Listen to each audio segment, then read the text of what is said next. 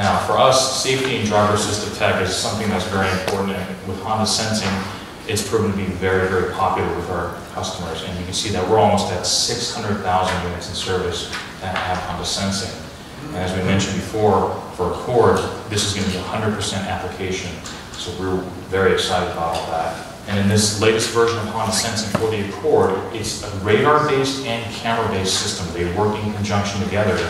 And some of you are already familiar with our suite of items like collision mitigation braking system, road departure mitigation, adaptive cruise control with low-speed follow, and lane keeping assist. On top of that, we've added traffic sign recognition, and all of that information gets funneled through the driver support center and turns in your meter that we'll go over on the next slide right here, where you see information that gets pulled in and displayed for you very easily. You can toggle on and off some of the features within the menu.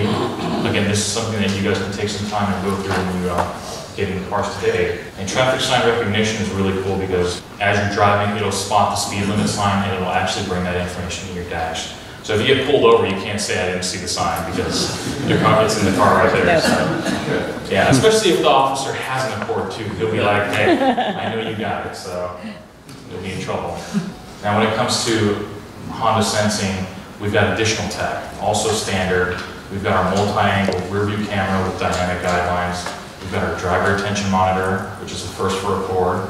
We've got our straight driving assist, and we also have auto hide standard on all Accords. On EX and above, we have blind spot information with cross-traffic monitoring, and on touring models, we've got front and rear parking sensors. We go over all these features, and we look at what we've got versus some of the competition. In this case, when we compare ourselves to Camry, we've got a lot of features, and Camry does not have some of these feature standards, which is low-speed following, road departure mitigation, traffic sign recognition, and driver attention monitor.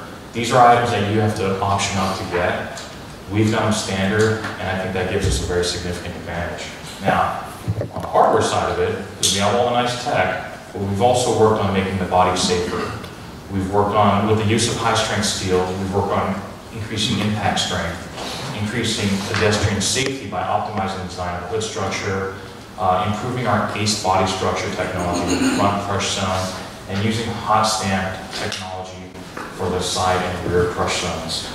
Now all of that, it gives us an Accord that we're looking forward to getting higher ratings than our current car that is already rated very high. So we're confident what we're doing is moving in the right direction.